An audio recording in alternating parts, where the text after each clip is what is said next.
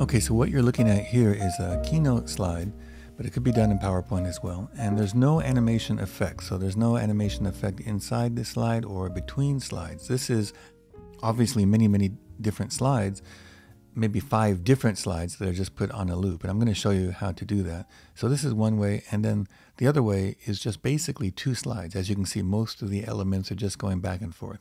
So that was just between 2 slides. There's no special effect, but you'll see that if you have lots of different slides, each slide is more like a photograph when you're using cutout animation like they used to do in the old days. So anyway, the one on the left side is maybe, I guess, 5 or 6 different kind of movements for each slide. And then I just repeated those. So it's maybe 25 or so slides on a loop, because you notice the train and the hand are more natural. The train comes in and then goes out, and then the hand kind of goes down and then up again, even on the right side. So on the right side, it's just 2 slides, as you can see. It's just back and forth except for the train and the hand. And this is called cutout animation, which is a traditional kind, even before computers. For example, when I was a kid, I used to watch Monty Python, and I loved how Terry Gilliam used just cutouts. He would just use magazines or catalogs, whatever he could find, a lot of vintage stuff, and he just cut that out. And then taking pictures of each little movement. I'm not sure how many frames per second. It wasn't. I don't even think it was 24. I think it was much less than that. Because you see, it's a real kind of really analog sort of textured feel to it. I love that kind of old animation.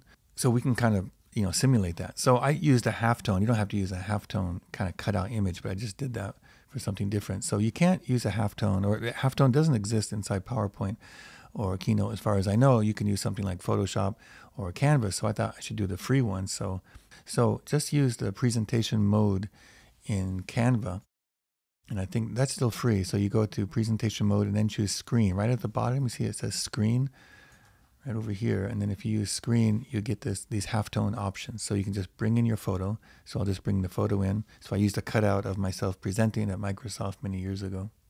So you choose the image and then just click on halftone. And then you want to adjust it using the halftone scale. If you go to the far left, you get really big dots. But if you go to the far right, they're too fine, or they're very fine, which might be fine. It might be okay with you. So I kind of go something kind of in the middle. And then you save that. And then just go to share and download. And you can save it as a JPEG or as a PNG file. Okay, and then bring that into PowerPoint or to Keynote. So don't worry about the white part from the slide. We're not going to use that. Let's make it a little bit bigger. I'm just going to use the cutout here of the presenter. So go to the shape and then pen tool. And then we're just going to click around that. And it doesn't have to be perfect, but just do as well as you can with this. It's kind of like scissors. So, it's not going to be perfect with scissors, but it's okay. I'm not trying to make it look realistic. It's just a kind of an animation anyway. So you choose the selection, then go to image, mask with selection, and then you'll get this. So you choose the background image and the new selection that you just did, and you do that effect. Now with this, I copied it right now. So I just made a copy. So Command C to make a copy of this. But then I go to line, and I want to put a white border around it. But in Keynote, at least, the border, if you make it really large, it just comes in and takes away your image. So I'm going to keep that as a background. So I made that, and then I just pasted that, because I just copied it, right? So I just paste it now back. And now I have this nice little outline. And so it's two different files, right? But you can just put them together. So group those together. And then I have it, right? And then I have this kind of thing. And now we're ready to animate using, in this case, let's just use 2 slides. And I'll show you how I animated between 2 slides, not using any kind of special effect. Okay, so let me show you how I did it. So here we have the first slide. So that's where it all begins, right? So here's all the elements here, right? And then all we do is copy and paste that. And so that's going to be our base, just these 2 slides. So I need to change everything. So just hold on the Mac the Command key, and you can kind of turn things as you like. And then this one is going to keep continuing. But for now, I can just do it like that. I'll make the brain move like this and the computer like that. I could even move these elements separately. So you can see just between these 2, I just go back and forth with my finger. And yep, that's great, right? And then the train. Let's see, the train is here. So I'll just have it kind of just come in, just a skosh, something like that, right? So you can see it come in. And then just copy these. Copy, and then we're just going to paste them.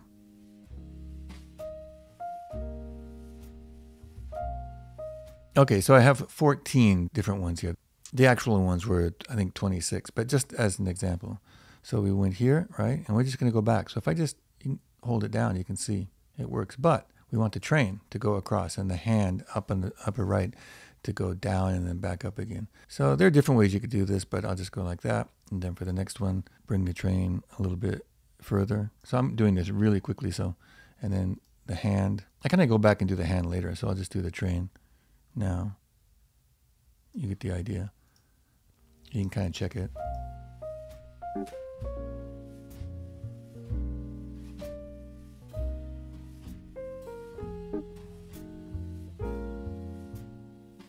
Okay, and then gone. And this one will have it gone. Right? And now let's go back and do the hand.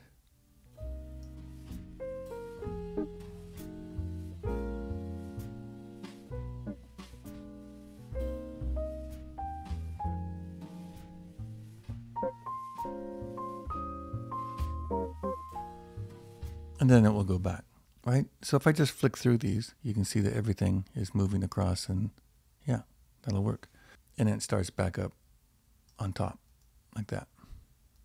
Okay, so select everything, select all the slides, and then we want them to move or to transition automatically and at 0.20 seconds.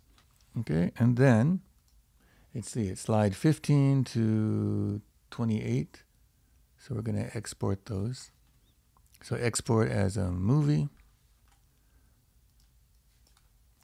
15 to 28. And none of this stuff in here matters because we already have this transition and set to 0.20 for all the slides. Right, so we save that.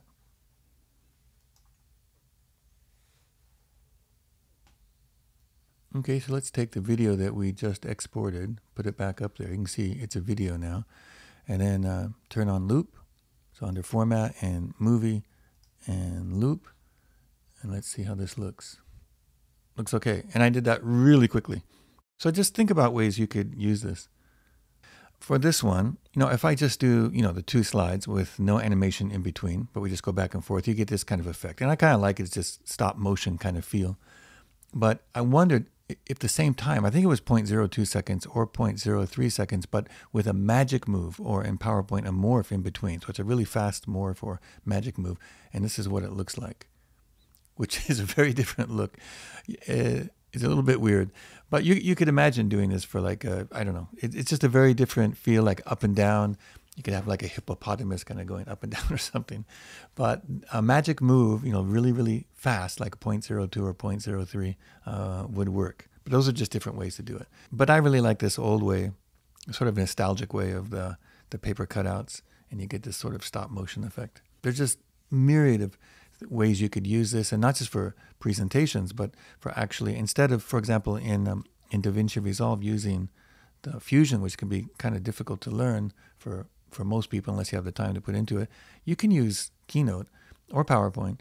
And I think in the world where AI is ubiquitous and everyone's kind of looking the same, it's really great if you can do these kind of things that are individual that you'll never see anywhere else because you did this yourself.